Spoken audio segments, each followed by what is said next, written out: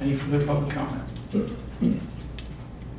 Seeing none, we'll close agenda item 2 and move to agenda item 3, which is discussion and possible action regarding the administrative and approval processes of the current redevelopment agency financial incentive programs and other matters properly related thereto. Mr. Baker. Mr. Chair, Board, my name is Aaron Baker. I'm Interim Economic Development Redevelopment Director. I come before you today seeking some direction and possible action regarding the existing RDA financial assistance programs. In the way of a little bit of background for you, these programs as they are right now, there have been forms that have existed in the past programs, but as they exist presently, were approved on April 14th, 2009. These are based on some recommendations from RBF Consulting. Those recommendations were included in your backup material, I believe, that you received. These processes that are in place right now for the approval process and the administration are part of the Mesquite Municipal Code, 1-10. And these programs do expire on June 30th of 2015, so there's a sunset. To give you an idea of the current financial assistance programs that exist, there are 4-ish, if I could say that. The first is a building remodeling and rehabilitation program. This is for just what it says, building remodeling and rehabilitation of buildings or facilities, property that are within the area. And that's up to $99,999. Now, we've never had anyone come near that, but that's the current threshold that's been established. The next, the facade rehabilitation. Think of this as the window dressing, the skin on the outside of the building.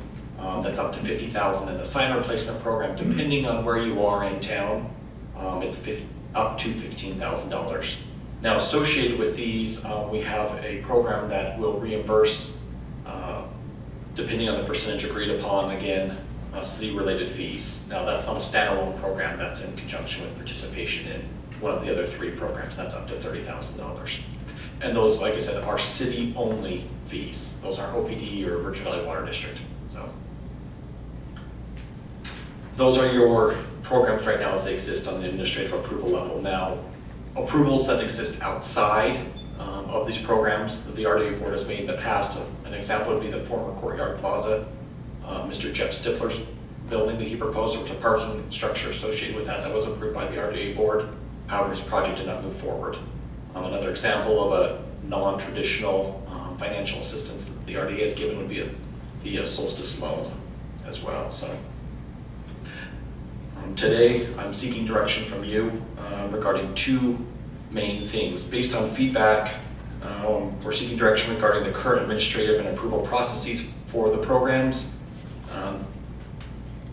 And the feedback that we've received can be reduced down to 2 overarching themes: trust and control.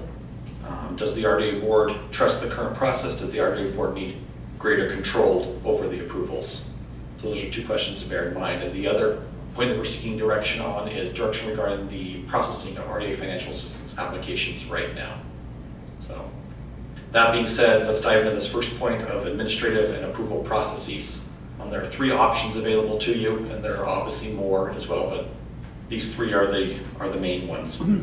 The first one is to leave the administrative and approval processes as is. And just to provide a little bit of background for those who are unfamiliar with the current process, if I may. Under the current process, a property owner or business owner turns in an application, redevelopment staff reviews the application for completeness. The application eligible expenses are reviewed by a staff committee. The committee then makes a recommendation. The mayor then reviews the recommendation. If the mayor agrees with it, or it would be chair, I guess I should say. If the chair agrees to proceed with the project, staff then drafts an agreement with the owner, which the owner and the chair both sign. At an RDA meeting, staff can also provide periodic updates to the board about those participating in the financial incentives. If for some reason a participant or an applicant is dissatisfied with the administrative decision, there's a process built in that allows them to appeal the decision to you, the full board. The board can then affirm, modify, or reverse the administrative decision. So that's option 1, that's the process right now. Before I moved on to option 2, do you have any questions regarding the current process? Mr. Baker, I have a question. What amount is this committee, along with the chair, allowed to approve? What's the limit? Is that the $99,999? Yes, $99,999, $50,000, and $15,000, and up to $30,000 in city-related fees. Okay. Those were what were approved by the previous RDA board. Okay. Councilman Hafen? So, just so I'm clear on this, the $99,000, the $50,000, and the $15,000, staff and the mayor, if they approve it, it's a done deal. As the process currently stands, yes. Right. And just so you're aware as well, Councilman Hafen, stacking these programs, if they were to stack them and go over that, go over $100,000, those would come to the board because there are some statutory triggers that are tripped at that point. If someone wanted to participate in multiple programs at the same time, it went over that amount. So, Councilman Lippman? Who currently consists of the committee? the committee currently is the city manager, the director, the associate, a member of planning staff, and a member of finance. So. Councilman Withelder? Thank you, Mayor.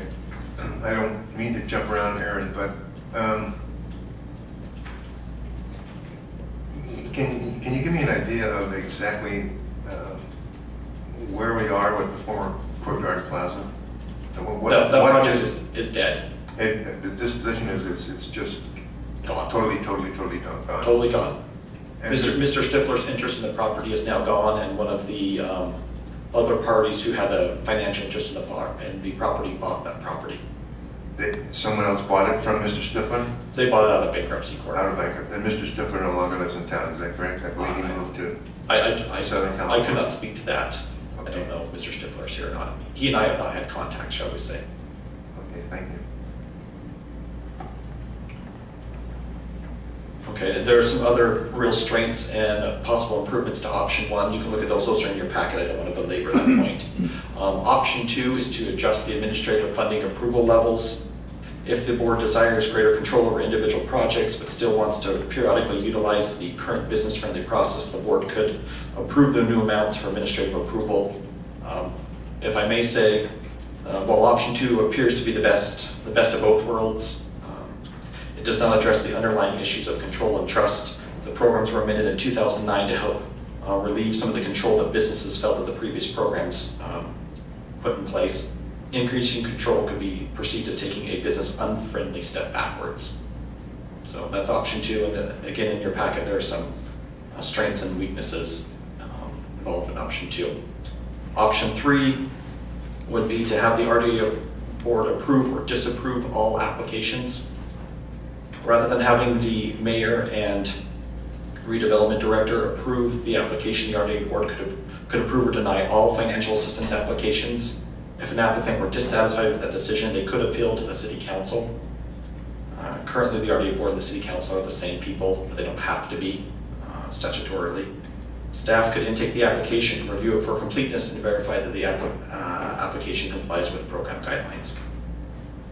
And again, there are some strengths and areas for possible improvement associated with that as well in your packet. So, processing of new applications. I guess before I segue out of this, are there any other questions about options 2 or 3 or 1?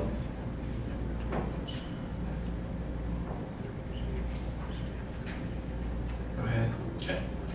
Processing of new applications. The RDA programs, as they stand right now, are funded out of the tax increment, not the RDA bond. They are funded out of the increment, which is property tax that's been collected. Where the RDA is currently not processing applications because of previous commitments for the indoor sports center. If you decide to have staff move forward and begin processing applications on this, there may be diminished funds available for the indoor sports center. So that's the end of my presentation that I have for you. I'm happy to answer any questions that you may have. Thank you. Quick question. Of this funding that we have available to us, building, remodeling, rehabilitation, facade rehabilitation, sign replacement. How many applications have we received for building and remodeling and rehab? And then just go down through the rest of them. In the history of the program, In the history of the program.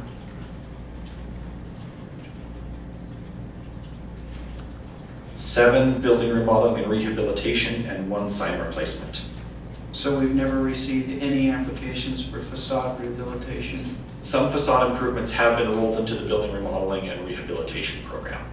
Okay. Rather than making someone fill out 2 applications, we've said, you're under the limits. Okay.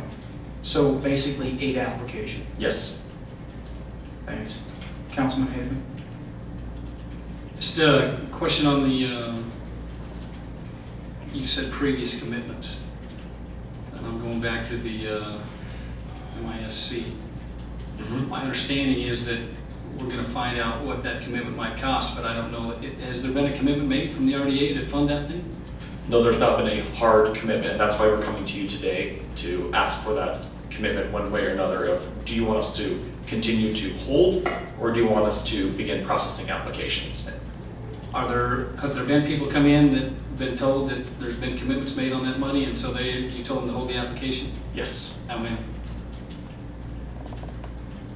probably 5 or 6.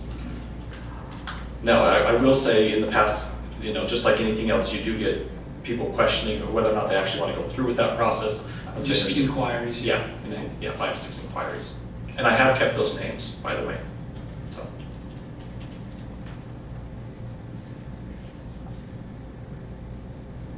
Councilman Rapson.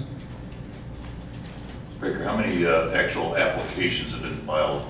You said there's been 5 or 6 inquiries, but applications? actually turned in to me, Yeah. none. We are. Councilman Haven. But if they were told that you're not taking applications, I mean, it's pretty hard to know whether there was some legitimate Right. applications or not. Is that a fair statement? That is a first statement, yes. Councilman Withelder. Thank you, Mayor. Mr. Baker, obviously you have maintained a list on the 7 inquiries you had with the building, remodeling, and rehabilitation programs up to the $100,000 mark. Do you have them, you happen to have them in your office or on file or somewhere where I could eventually get a look at them or review them at some point? Are you talking about people, those 7 are people who previously participated in the No, program? no, the 7 that you indicated there had been 7. 5 or 6, yeah. And you have those names? Yes, I do. And you could share those with me at some point? Certainly. Thank you. Certainly, as a board member, yes. Further questions, Councilman Withelder, or are you? Okay. Councilman Gustavus. Thank you, Mayor. Could you give us an idea of those 5 or 6, kind of the nature of them? Are they sign replacements? Are they major, minor? Some of them have just been in generalities. Some people have moved forward with their improvements. Some people have not. Some people have moved forward, like I said, with the improvements as I've just driven by their property and seen that they decided not to wait, just as a business decision that they made. Others have not made those improvements to their property. Some are facade improvements. Some are remodeling of existing buildings. It just kind of depends. Because all of these have been general conversations, none of them have been specific.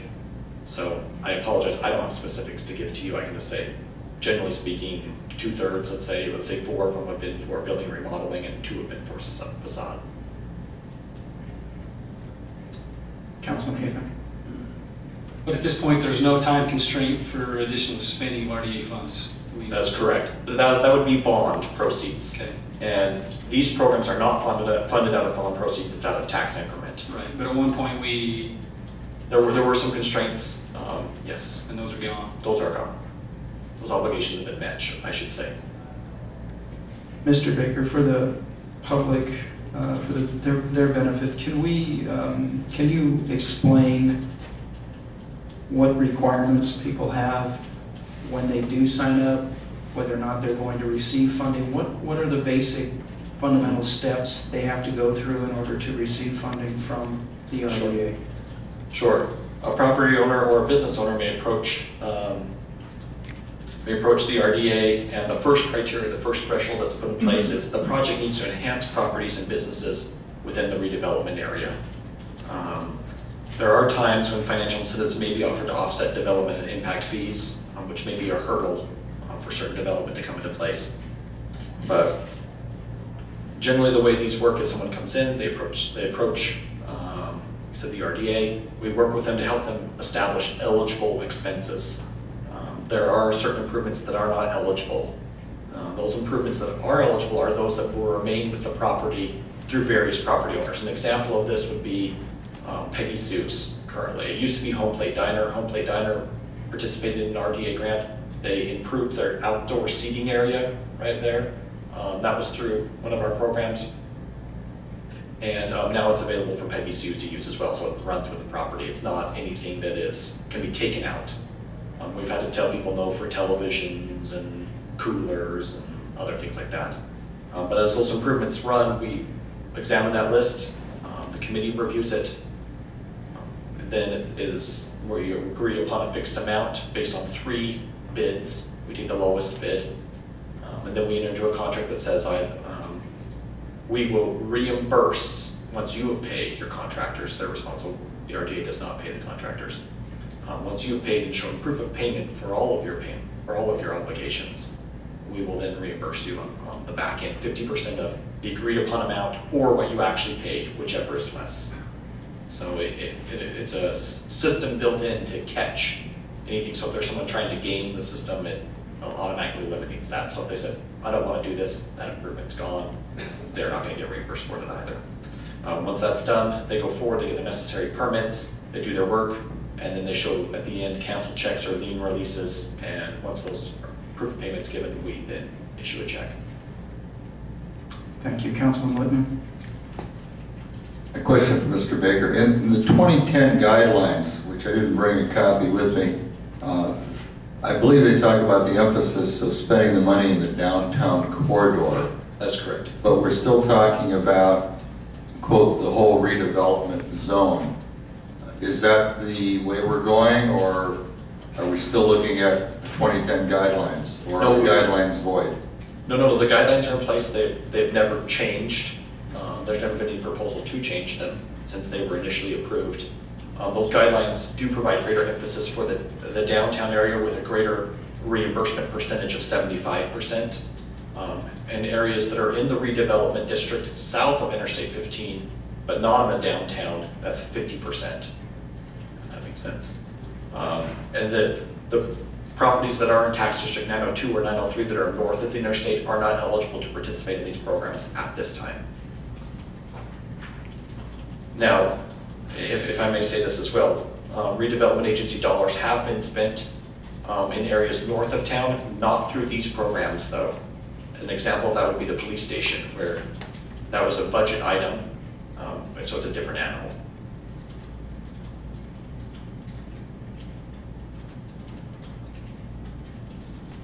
Councilman Gustavson. Can you tell us the funds that have been accumulated so far in the RDA, where those funds have been generated from? You mean in the sense of property tax? And where have they been generated from? Properties in tax district 902 and 903, which are scattered throughout Mesquite, both on the north and the south side of the interstate. If you'd like, I believe there's a map available on the city's website. If you would like to see that, we can show that as well. What about all of the businesses on the north side? Some businesses are in tax district 902 and some are not. For an example, all the businesses in Falcon Ridge are, Town and Country is not. Right. So the majority of the money, in fact, really has come out of the commercial zones basically on the north side. The majority of the money's actually come from our casinos. They are our largest RDA taxpayers far and away, especially Mesquite Gaming.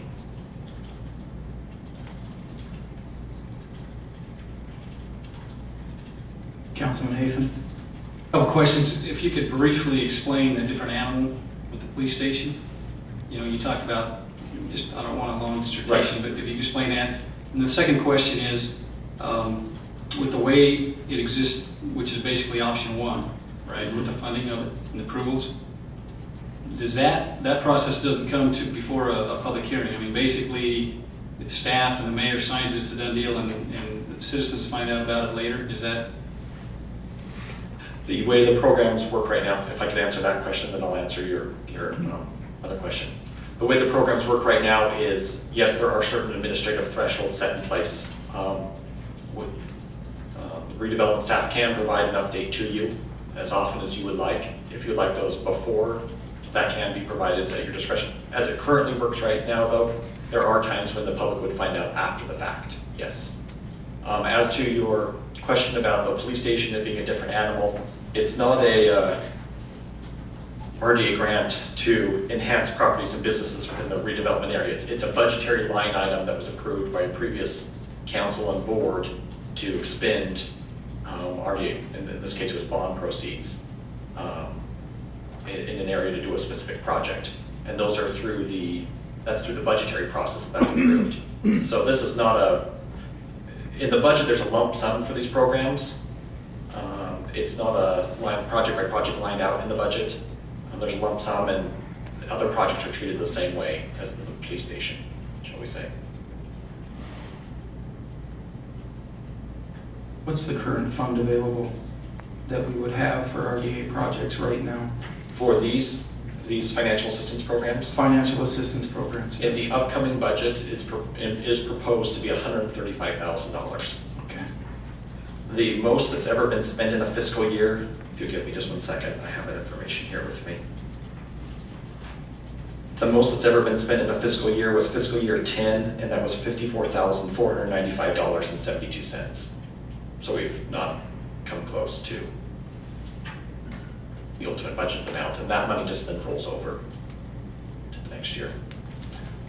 Can you address just quickly, and I know we're moving along here, the RDA in the downtown central business district, whatever you want to call it, it's a patchwork. I mean, you've got a building here that's in it, this building's not, this building is. I understand why that happened and how it happened. They were given a choice whether or not they wanted to be a part of the RDA. This building is in the RDA, this one isn't, this one is. Can the one that isn't in the RDA get some kind of funding? That would be, based on these current program guidelines, that would be something that the board would approve. If it is without the district, that could come before you. NRS does provide for enhancement to properties that are within or without the RDA that have a direct benefit to the RDA. Okay. So you don't necessarily have to be in 902 or 903. If you're adjoining or if it would have some sort of benefit to those two districts, then you can make a nexus there. Okay, Councilman Littman. So if the building, let's see how I word this, if the building's not in the RDA and they ask for some money, they wouldn't necessarily come before the RDA board, though. That decision would be made if we went with option one. No, they would stay with you, correct? It would still come to you, even under option one as it currently exists. We do not approve any financial assistance for properties outside of 902 or 903. Okay, so they still have to come. They would still come, yes. Okay, thank you. Any further questions?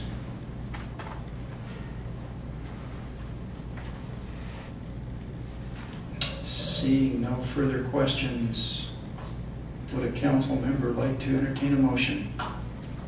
Councilman Rapson. No, I'm not ready for a motion yet. I think I need to, voice my concerns or my opinion on a couple of the issues. There's two issues in front of us, I think. One is the option 1, 2, or 3 on how this process works. And the second is with respect to the funds being dedicated to a project that's not yet been essentially approved, and at the expense of those who are trying to develop businesses in town, potential. One, as I said before, I'm a big proponent of the indoor sports facility, but as I've also said before, if all we've given is $50,000 a year on average, and if that is the straw that breaks that camel's back, we shouldn't be doing it anyway. So my opinion is we need to continue doing what this mandate has been for the last 15 years, as far as I know, or whatever, is to help emerging businesses or existing businesses with the criteria that's laid out here. The second thing is, with respect to the process, 1, 2, or 3,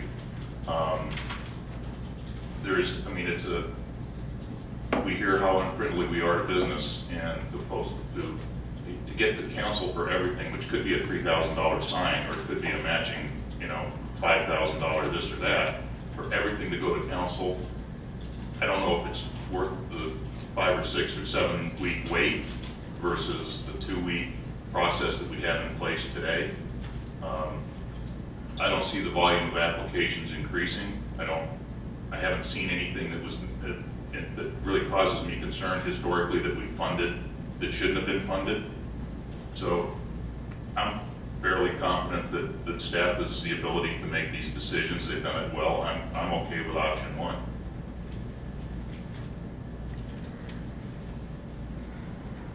Councilman Haven. I concur with Councilman Ramsden on the application process, and if people want to come in and request RDA funds, I think we need to open that back up today, not put a cap on it because we previously committed to something which I don't think we have. So I would like to see that we open that back up, so if somebody comes in and wants some RDA fund, we can take the application, go through the process, and try to accommodate those applicants.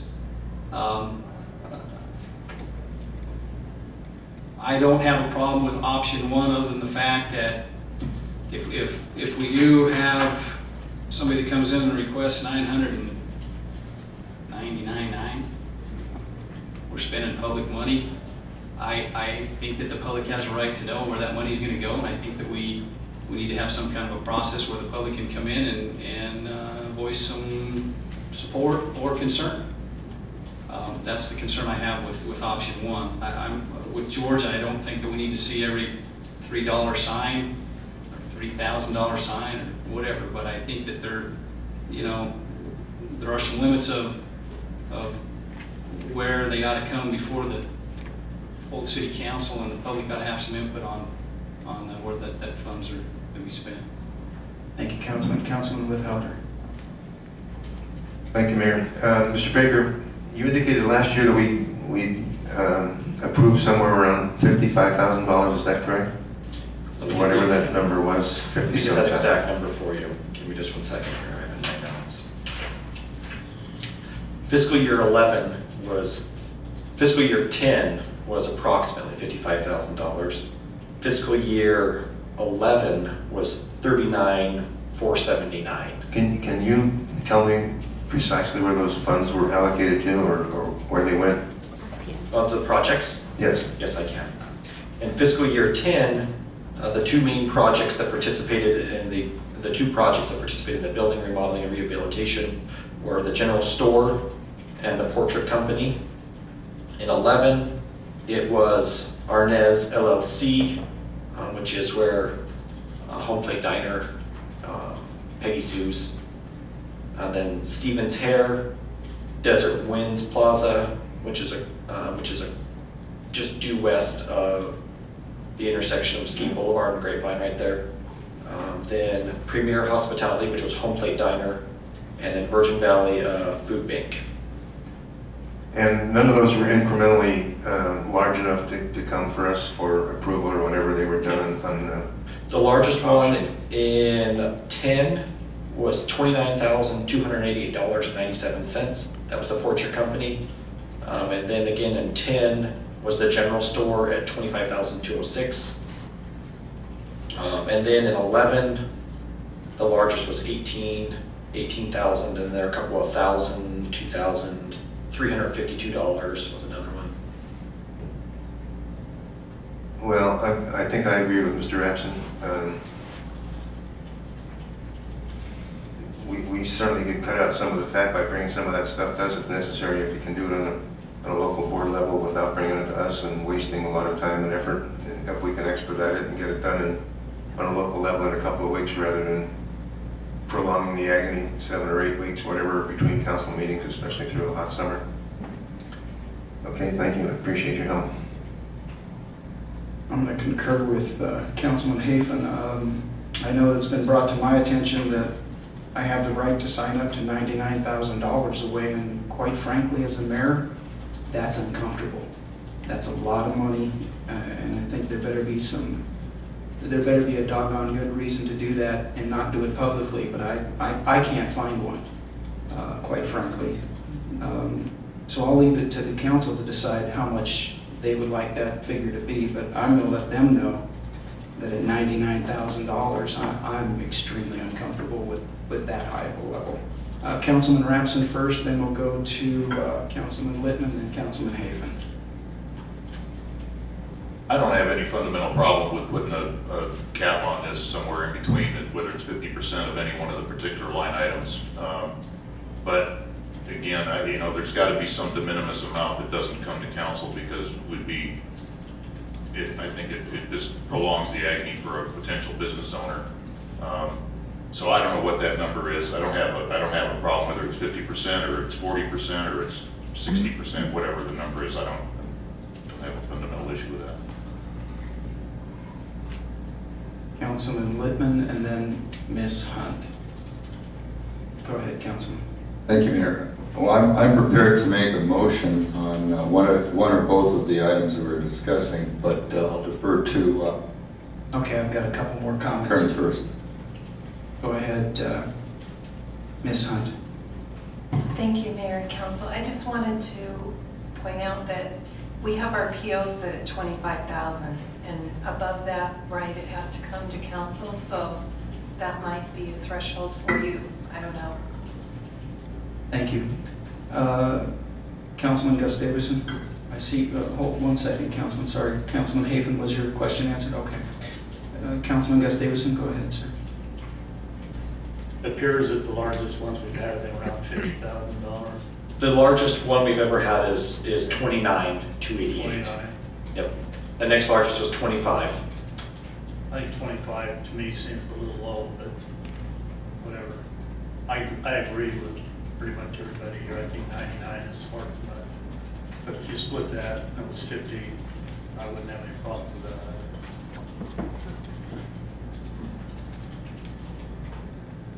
Any further comments from council? Councilman Hafen? I would just concur with the recommendation with the purchase orders of 25. I think that's a good number that keeps everything in balance, and I'd recommend that in the motion. Thank you, Councilman. Councilman Littman? Now I'm prepared to make the motion, if we're available. Okay.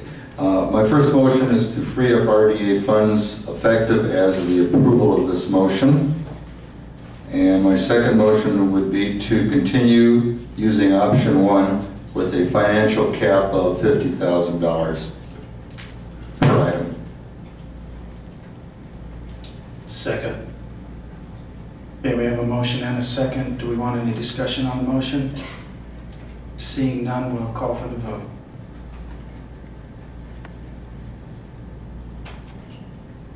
That motion carries. Thank you. Thank you, Mr. Baker. Thank you. We'll go with item number